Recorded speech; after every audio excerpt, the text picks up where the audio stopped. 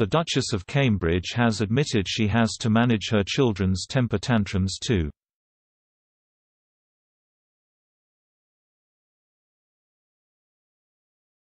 Speaking to experts about raising youngsters, Kate said her own, George, 7, Charlotte, 5, and 2-year-old Louis, can be a handful, and she confessed to needing advice.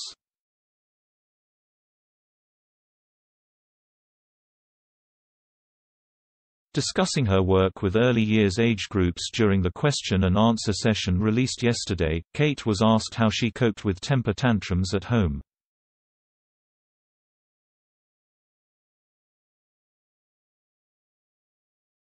She answered, "Yes, that's a hard one. I'd also like to ask the experts myself." She added that she was amazed to learn that the first 5 years of a child's life are key to their brain's development and that avoiding a troubled childhood can prevent problems later.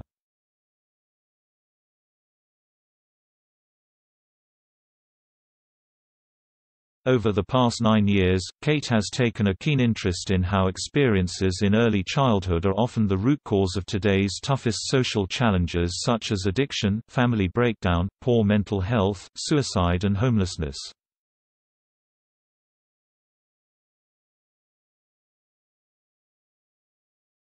Recalling her own upbringing, the 38-year-old said she loved spending time outside, and that has stuck with me for my whole life.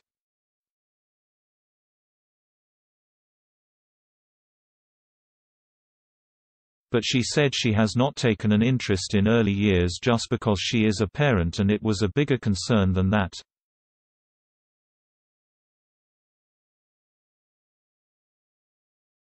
She added, "This isn't just about happy, healthy children, this is about the society I hope we could and can become."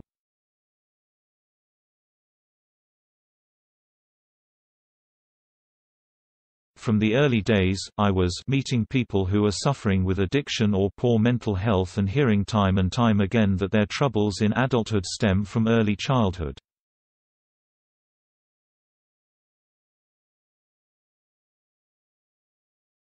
I was amazed, as a first-time parent, that 90% of our adult brain develops by the age of 5.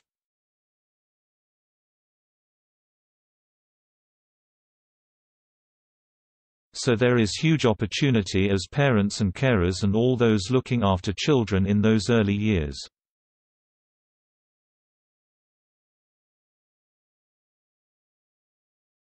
Asked about projects coming up in 2021, the Duchess said there are a lot in the pipeline.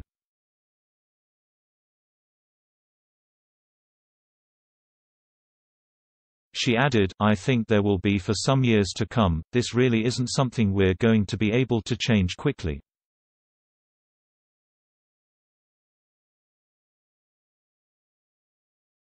"It will take generations, and I'm keen to support this for the long term."